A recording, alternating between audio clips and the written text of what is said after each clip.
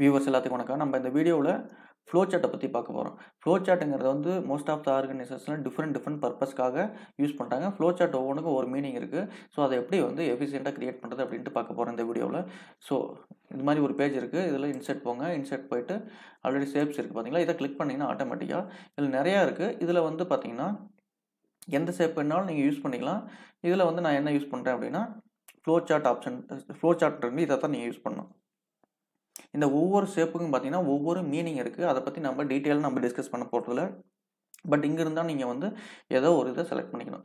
எக்ஸாம்பிளுக்கு வந்து நான் இதை செலக்ட் பண்ணிக்கிறேன். இப்போ நான் செலக்ட் பண்ண உடனே பார்த்தீங்கன்னா கிராஸ் ஹேர் வந்துருச்சு. ஸோ இதை எங்கே வேணுமோ அந்த இடத்துல வச்சுட்டு நீங்கள் இது பண்ணிங்கன்னா ஆட்டோமேட்டிக்காக இது ப்ரொடியூசர். இதை நம்ம லாஸ்ட் வீடியோவில் பார்த்துருக்கோம். ஸோ இது வந்து ஒரு சிம்பிள். மறுபடியும் எக்ஸாம்பிளுக்கு வந்து டென்த் எக்ஸாம் நடக்குது. இது வந்து 10th எக்ஸாம்னு வைங்க. பாஸ்னால் இந்த சைடும், ஃபெயில்னா இந்த சைடும் வரணும். பாஸ் பண்ணால் என்ன பண்ணலாம், ஃபெயிலான என்ன பண்ணலாம் அப்படின்ட்டு ரெண்டு இதுவும் பார்த்தீங்கன்னா டிஃப்ரெண்ட் இதோட வச்சு நம்ம இது பண்ணலாம். எக்ஸாம்பிள் நான் சொல்கிறேன், நீங்கள் எப்படி வேணாலும் எந்த இதுக்கு வேணாலும் யூஸ் பண்ணிக்கலாம் அது. ஓகே, அடுத்தது வந்து மறுபடியும் இன்சர்ட் ஷேப்ஸ் போங்க. போயிட்டு இதில் வந்து எது வேணாலும் செலக்ட் பண்ணலாம். நான் இந்த இது செலக்ட் பண்ணிக்கிறேன். செலக்ட் பண்ணி இந்த இடத்துல கொண்டாந்து இது பண்ணுறேன். ஸோ மறுபடியும் இன்னொரு டைம் மறுபடியும் போக தேவையில்லை. இதையே வந்து இந்த இடத்துல கொண்டாடுறதுனால இதை வச்சு Ctrl+C Ctrl+V கொடுக்கலாம். இல்லைனா Ctrl+D கொடுத்தாலும் டூப்ளிகேட் ஆகும். அதை மறுபடியும் அந்த இதை அப்படியே காப்பி ட்ராக் பண்ணி இங்கே கொண்டாடலாம். ஸோ ஆல்ரெடி நான் சொன்ன மாதிரி எப்படி வேணாலும் டிசைன் பண்ணிக்கலாம். ஸோ இது வந்து பர்ஃபெக்டாக வரணும் அப்படிங்கிறதுனால இந்த இடத்துல வச்சு சென்டரில் வர மாதிரி அலைன் பண்ணிக்கோங்க. இந்த ரெட் கலர் வச்சு நீங்கள் அலைன் பண்ணிக்கலாம். ஸோ இது ஆல்ரெடி பார்த்தீங்கன்னா சென்ட்ரலி அலைன்டாக இருக்குது. ஸோ வந்து இது ரெண்டும் ஓகே, இன்னும் கொஞ்சம் ஓகே, இது ரெண்டும் பார்த்தீங்கன்னா இதுக்கு மேட்ச் ஆகிற மாதிரி நம்ம செட் பண்ணிட்டோம். ஓகேங்களா, இது மூணும் ரெடி பண்ணியாச்சு. அடுத்தது வந்து இதை வந்து கனெக்ட் பண்ணணும். கனெக்ட் பண்ணுறப்ப நார்மலாக நீங்கள் இதை வச்சு கனெக்ட் பண்ணால் சரியாக கனெக்ட் ஆகாது. ஸோ இப்போ வந்து எப்படி ப்ராப்பராக வந்து ஒரு இதையும் எப்படி ப்ராப்பராக கனெக்ட் பண்ணணும். ஸோ அப்போ தான் நம்ம டிசைன் வந்து எடிட் பண்ணுறதுக்கு எல்லாத்துக்கும் யூஸ்ஃபுல்லாக இருக்கும். அது எப்படி அப்படின்னு பண்ணலாம் பார்க்கலாம். இப்போ இன்சர்ட்டில் போயிட்டு இதில் வந்து எது வேணாலும் செலக்ட் பண்ணிக்கலாம். நான் வந்து நார்மலாக ஒரு சிம்பிள் இது எடுத்துக்கிறேன். செலக்ட் பண்ணோன்னே கிராஸ் ஹேர் வந்துருச்சு. கிராஸ் ஹேர் வந்தோடனே பார்த்தீங்கன்னா இது மாதிரி வந்துருச்சு. இதை வந்து இது பண்ணிங்கன்னா இந்த மாதிரி இதில் வந்து பார்த்தீங்கன்னா இது மாதிரி கனெக்ட் ஆகும். இதில் வந்து கனெக்டர் அப்படிங்கிற ஆப்ஷன் கிடையாது. ஸோ இதிலிருந்து இதுக்கு போகுது அப்படின்னு தான் நம்ம இது பண்ண முடியுமே ஒழிய நம்ம தான் மற்றதெல்லாம் கெஸ் பண்ணிக்கணும். ஸோ இதை வந்து நீங்கள் எப்போதும் யூஸ் பண்ணாதீங்க, டெலீட் பண்ணிடுங்க. இதில் வந்து நம்ம யூஸ் பண்ண வேண்டியது இன்சர்ட் போங்க. ஷேப்ஸில் வந்து இந்த இது இருக்குது பார்த்தீங்களா, இந்த லைன்ஸ் இருக்குது பார்த்தீங்களா, இதை மோஸ்ட்லி யூஸ் பண்ணுங்கள். ஸோ இதை வந்து கிளிக் பண்ணிட்டேன் அப்படின்னா மறுபடியும் கிராஸ் ஹேர் வந்துச்சு.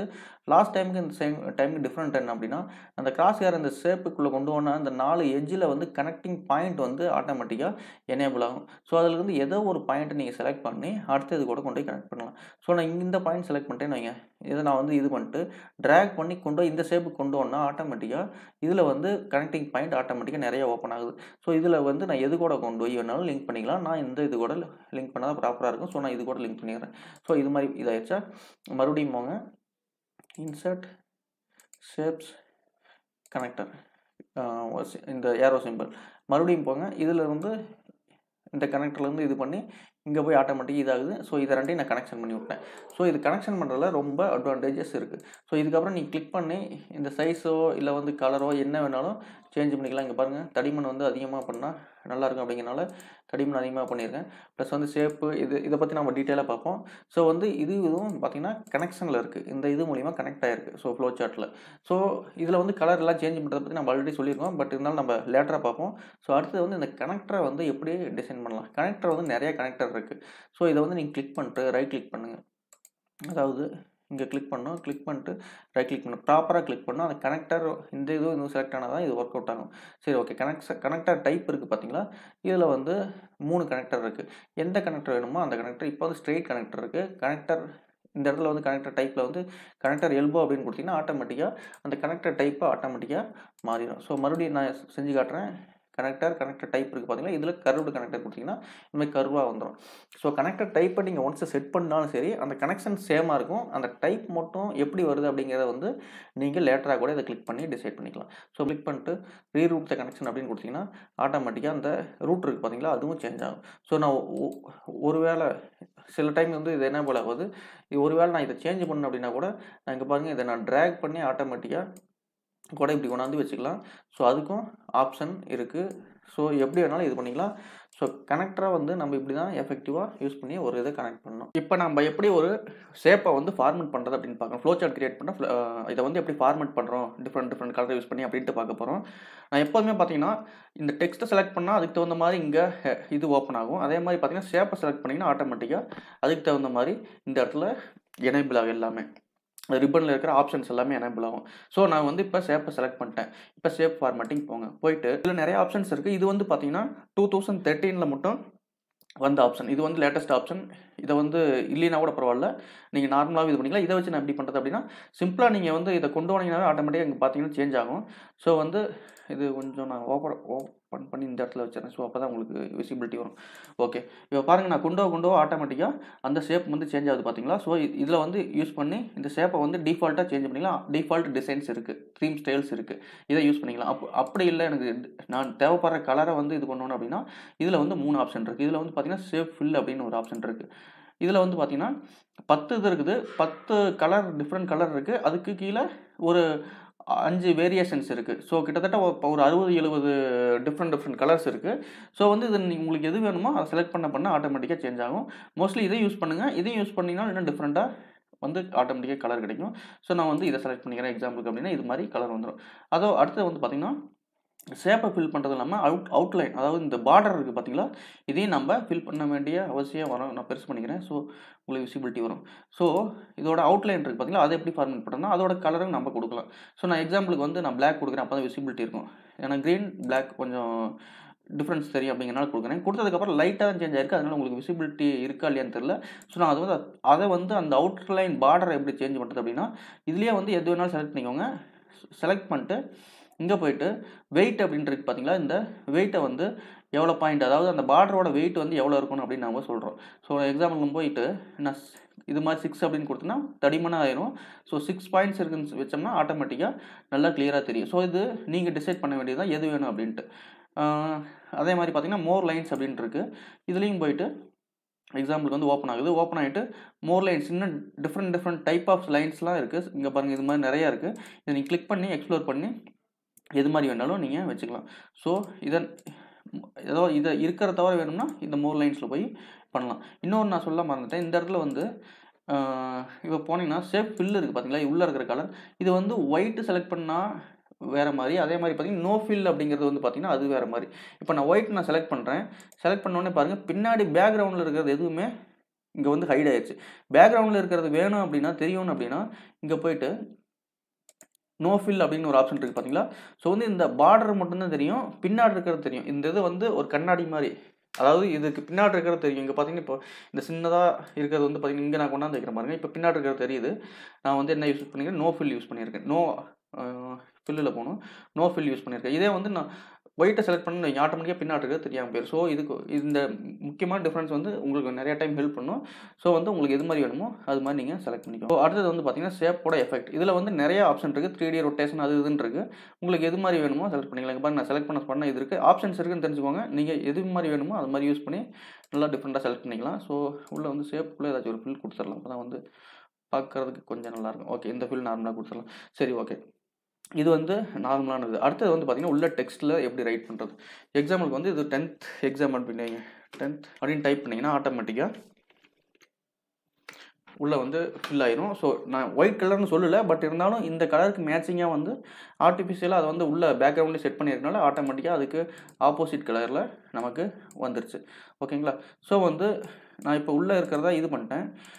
இப்போ உள்ளே இருக்கிறத நான் எப்படி எடிட் பண்ணுறது அப்படின்னா, இது மாதிரி செலக்ட் பண்ணிக்கோங்க. செலக்ட் பண்ணிட்டு டெக்ஸ்ட்டோட ஃபில் இருக்குது பார்த்தீங்களா, இதில் போயிட்டு கலர் எந்த கலர் வேணுமோ சேஞ்ச் பண்ணிக்கலாம். ஸோ இங்கே பாருங்கள், நான் சேஞ்ச் பண்ண ஆட்டோமேட்டிக் உள்ளே இருக்க டெக்ஸ்ட்டோட கலர் சேஞ்ச் ஆயிடுச்சு. அதே வந்து டெக்ஸ்ட்டோட கலரும் சேஞ்ச் பண்ணுறது வேறு, ப்ளஸ் அவுட்லைனை வந்து சேஞ்ச் பண்ணுறது வேறு. பார்த்தீங்களா, நான் ஒரு எக்ஸாம்பிளுக்கு நான் ஏதோ ஒன்று செலக்ட் பண்ணுறேன்னு வைங்க. இதோட அவுட்லைன் வந்து இப்போ வந்து சேஞ்ச் ஆயிடுச்சு ஆட்டோமேட்டிக்காக. ஸோ டெக்ஸ்ட்டோட எஃபெக்ட் வந்து அதாவது க்ளோயிங்காக அதாவது இந்த உள்ளே எழுதியிருக்கிற பார்த்தீங்கன்னா அந்த டெக்ஸ்ட்டை மட்டும் சேஞ்ச் பண்ணுறதுக்கு எப்படி செலக்ட் பண்ணணும்னா இது எல்லாத்தையும் செலக்ட் பண்ணிக்கோங்க. செலக்ட் பண்ணிட்டு அதுக்கப்புறம் சேஞ்ச் பண்ண இது மாதிரி எல்லாத்தையும் செலக்ட் பண்ணிட்டு சேஞ்ச் பண்ணிங்கன்னா தான் ப்ராப்பராக சேஞ்ச் ஆகும். ஸோ இது தெரிஞ்சுக்கோங்க டெக்ஸ்ட் உள்ளே இருக்கிறது எப்படி இது பண்ணுறது அப்படின்ட்டு. ஸோ இது வந்து டிசைன் பண்ணுறதுனா பொறுமையாக நல்லா நீங்கள் பண்ணலாம். நான் அர்ஜென்ட்டில் பண்ணுறதுனால இது மாதிரி இருக்குது. சரி ஓகே, இந்த டிசைனை ரெடி பண்ணிட்டேன். மறுபடியும் இதே வந்து இந்த டிசைனை இங்கே ரிப்ளிகேட் பண்ணணும் அப்படின்னா மறுபடியும் எல்லாத்தையும் செய்ய தேவையில்லை. ஏன்னா இதில் இருக்கிறது எல்லாம் என்ன ப்ராப்பர்ட்டிஸ் அப்படிங்கிறத ரைட் கிளிக் பண்ணி அதில் போய்ட்டு ஃபார்மேட் ஷேப்பில் போய்ட்டு சைஸ் அண்ட் பொசிஷனில் பார்த்து எல்லாத்தையும் பார்த்து இங்கே சேஞ்ச் பண்ணணும்னு அவசியமே கிடையாது. அதுக்கு பதிலாக தான் ஃபார்மேட் பெயிண்டர் இருக்குது. நான் ஆல்ரெடி நிறைய டைம் சொல்லியிருக்கேன். ஃபார்மேட் பெயிண்டரை மோஸ்ட்லி யூஸ் பண்ணால் இதாகும். ஸோ இங்கே கிளிக் பண்ணோடனே ஆட்டோமேட்டிக்காக இந்த ஃபார்மேட்டில் என்னென்னலாம் இருக்கோ அது எல்லாமே இதுலேயே ஃபார்மேட் ஆகிடுச்சு. ஸோ இப்படி தான் இருக்குது. ஸோ மறுபடியும் நீங்கள் கிளிக் பண்ணால் இதாகாது, ஏன்னா ஒரு டைம் தான் ஃபார்மேட் ஆகும். ஸோ அதை எப்படி ஒரே ஃபார்மேட்டை எல்லா ஷேப்புக்கும் கொண்டாது அப்படின்னு நான் எக்ஸல் வேர்டில் சொல்லியிருக்கேன். நான் மறுபடியும் ஒரு டைம் சொல்கிறேன். இதை கிளிக் பண்ணிக்கோங்க. கிளிக் பண்ணிட்டு இங்கே ஃபார்மேட் பெயிண்டர் போய்ட்டு டபுள் கிளிக் பண்ணிக்கோங்க. டபுள் கிளிக் பண்ணிட்டீங்கன்னா இப்போ டபுள் கிளிக் பண்ணிட்டேன், ஆட்டோமேட்டிக்காக செலக்ட் ஆகிடுச்சு. ஸோ இங்கே கிளிக் பண்ணுறேன். இன்னும் ப்ரெஷ் வந்து இந்த ப்ரெஷ் பார்த்தீங்கன்னா இந்த மவுஸில் இருக்கிற ப்ரெஷ் வந்து இன்னும் இருக்குது. ஸோ இது வந்து மறுபடியும் அந்த ஃபார்மேட்டிங் அப்படியே இருக்குது. நம்ம எங்கே கிளிக் பண்ணாலும் அந்த ஃபார்மேட்டிங்க்கு மாறிக்கும். ஸோ வந்து இது எல்லாமே முடிஞ்சதுக்கப்புறம் எஸ்கேப் கொடுக்கலாம். எஸ்கேப் கொடுத்தாலும் அந்த ப்ரெஷ் ஆட்டோமேட்டிக்காக போயிடும். அப்படி இல்லைனா இங்கே போய்ட்டு மறுபடியும் கிளிக் பண்ணாலும் அந்த ப்ரெஷ் ஆட்டோமேட்டிக்காக போயிடும்.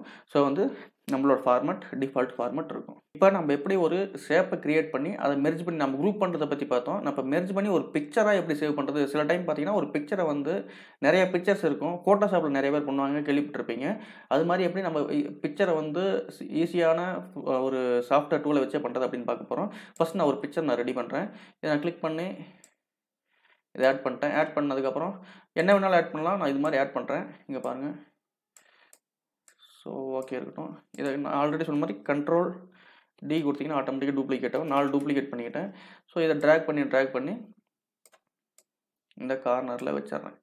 ஸோ நான் இதில் வந்து நான் குரூப்பிங் பண்ணனா குரூப்பிங்க்கும் இதுக்கு இருக்கிற டிஃப்ரென்ஸ் என்ன அப்படின்னா, குரூப்பிங் பண்ணனா இதை ட்ராக் பண்ணி வைக்கலாம். பட் நான் இங்கே வந்து இப்போ செலக்ட் பண்ணேன்னு வைங்க குரூப் பண்ணதுக்கப்புறம். ஸோ 5 இமேஜ் தனித்தனியாக இருக்கும். தனித்தனி ப்ராப்பர்ட்டியாக இது இருக்கும். பட் ஆனால் நான் வந்து இதை வந்து மெர்ஜ் பண்ணிட்டேன்னு வைங்க, இது எல்லாமே ஒரே பிக்சராக மெர்ஜ் ஆயிரும். ஸோ வந்து அதை நீங்கள் பிக்சராக யூஸ் பண்ணலாம். நான் வந்து இப்போ இது பண்ணுறது வந்து நார்மலான இதை யூஸ் பண்ணுறேன். பட் நீங்கள் நல்லா பிக்சரில் வந்து ஆல்ரெடி நம்ம அடுத்த வீடியோவில் பிக்சரை பற்றி தான் பார்க்க போகிறோம். ஸோ இது ஒரு பிக்சராக இது பண்ணி தனியாக இந்த பிக்சர் எப்படி சேவ் பண்ணுறதுங்கிற வரைக்கும் இப்போ பார்க்க போகிறோம். ஸோ அதுக்கு வந்து ஆப்ஷன் மெர்ஜ் அப்படிங்கிற ஒரு ஆப்ஷன் இருக்குது. நான் அது எப்படின்னு சொல்கிறேன் பாருங்கள். இதை செலக்ட் பண்ணிக்கோங்க. எல்லாத்தையும் செலக்ட் பண்ணிக்கோங்க. இது இப்படி தான் செலக்ட் பண்ணணும் ஆல்ரெடி நான் சொல்லிட்டேன். ஸோ இங்கே போய்ட்டு மறுபடியும் சேஃப் ஃபார்மேட் இருக்குது பார்த்தீங்களா. இங்கே போய்ட்டு மெர்ஜ் ஷேப்ஸ் அப்படின்ட்டு இருக்குது பார்த்தீங்களா. இங்கே போங்க. போயிட்டு இதில் நிறைய ஆப்ஷன்ஸ் இருக்குது. அது யூனியன் அப்படிங்கிட்டு இருக்குது. யூனியன்னா இது இருக்கிறது எல்லாத்தையும் சேர்த்திரு, ஒட்டுக்காக சேர்த்திரு அப்படின்னு சொல்கிறோம். ஸோ மோஸ்ட்லி யூனியன் தான் யூஸ் பண்ணுவோம். இது வந்து பார்த்தீங்கன்னா கம்பைன்ங்கிறது பார்த்தீங்கன்னா இப்போ நான் செலக்ட் பண்ணிட்டேன்னு வைங்க. இந்த இடத்துல ஒயிட் இருக்குது பார்த்தீங்களா. இது ரெண்டும் எந்தெந்த இடத்துல ரெண்டும் ஓவர்லேப் ஆயிருக்கோ அந்த இடம் வந்து ஒயிட் கலர் வரும். அதான் கம்பைன். ஸோ இது வந்து நீங்கள் எந்த இடத்துல யூஸ் பண்ணணுமோ அந்த இடத்துல யூஸ் பண்ணிக்கோங்க. கண்ட்ரோல் இஜெட் கொடுத்துக்கிறேன். மறுபடியும் வரேன் அடுத்து இதை எக்ஸ்ப்ளோர் பண்ணுறதுக்கு. அதில் வந்து ஃப்ராக்மெண்ட் பார்த்தீங்கன்னா அந்த ஒயிட் கலர் வராது.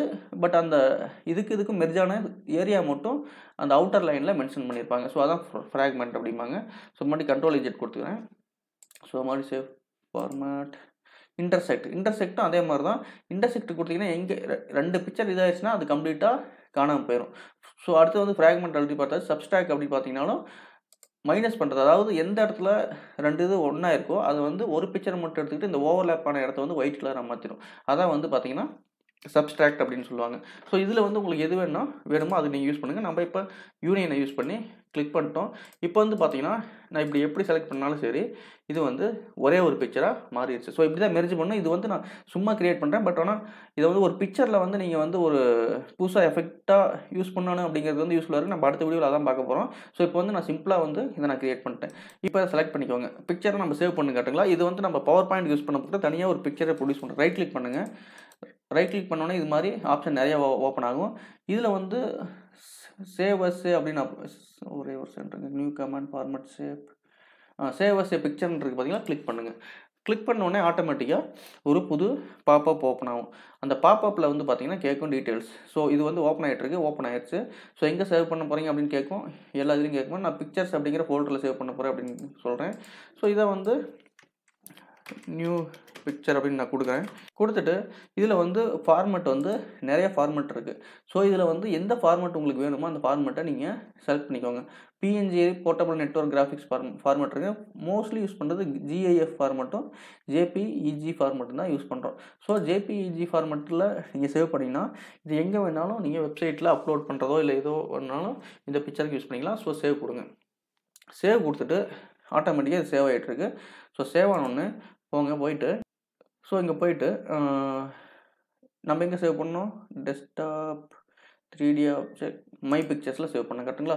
ஸோ வந்து இது பண்ணோடனே ஆட்டோமேட்டிக்காக இந்த பிக்சர் மட்டும் தனியாக சேவ் ஆகிருக்கு பாருங்கள். பவர் பாயிண்ட் சேவ் ஆகல, பிக்சர் மட்டும் தனியாக சேவ் ஆகிருக்கு. ஸோ இதை வந்து கிளிக் பண்ணிங்கன்னா ஆட்டோமேட்டிக்காக புது அப்ளிகேஷனில் இந்த பிக்சர் ஓப்பன் ஆகும். ஸோ ஓப்பன் ஆகிட்டுருக்கு. ஸோ நம்ம சேவ் பண்ண பிக்சர் ஆட்டோமேட்டிக்காக ஓப்பன் ஆயிடுச்சு. ஸோ இப்படி தான் வந்து ஒரு பிக்சர் தனியாக சேவ் பண்ணி அதை வந்து மற்ற அப்ளிகேஷனுக்கு நம்ம அனுப்பி யூஸ் பண்ணலாம். ஸோ அடுத்த வீடியோவில் நம்ம ஃபோட்டோஸில் எப்படி என்ஹான்ஸ்மெண்ட் பண்ணுறது அப்படிங்கிறத பற்றி பார்க்க போகிறோம். வீடியோ பார்த்ததுக்கு ரொம்ப நன்றி. மீண்டும் அடுத்த வீடியோவில் சந்திப்போம். நன்றி, வணக்கம்.